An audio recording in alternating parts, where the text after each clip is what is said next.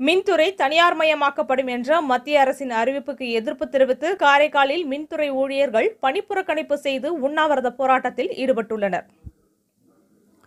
மத்திய அரசு யூனியன் பிரதேசங்களில் செயல்படும் மின்துறையை தனியார்மயமாக்கப்படும் என அறிவித்திருந்தது. இதற்கு அரசியல் கட்சியினர், மின்துறை ஊழியர்கள், விவசாயிகள் உள்ளிட்டோர் கடும் எதிர்ப்பு தெரிவித்து வருகின்றனர். இந்நிலையில் இன்று காரைக்காலில் அமைந்துள்ள மின்துறை தலைமை அலுவலகத்தில் பணியாற்றும் 100க்கும் மேற்பட்ட மின்துறை பொறியாளர்கள் மற்றும் ஊழியர்கள் கருப்பு பேட்ஜ் அணிந்து உண்ணாவிரத போராட்டத்தில் ஈடுபட்டுள்ளனர். மத்திய அரசு தனியார்மய முடிவை கைவிட வலியுறுத்தி மின்துறை ஊழியர்கள் கோஷம் விட்டனர். மேலும் தனியார்மய முடிவை கைவிடும் வரை போராட்டம் தொடரும் என எச்சரிக்கை விடுத்தனர்.